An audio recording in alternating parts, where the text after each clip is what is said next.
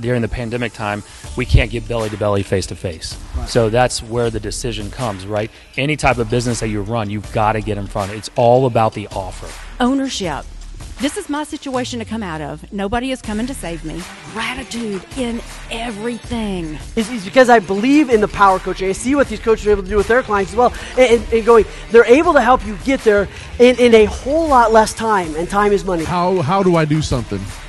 It's who do I know knows how to do that? So time is so much more valuable than money, yet we waste it all the time. So when I work with my clients, we do several different exercises and drills, and one of them is about figuring out your higher value activities. And what happened is I realized I could business stack really quickly. What does completion look like for you this year? Right, we all know the world has changed. How my life could truly impact the world around me.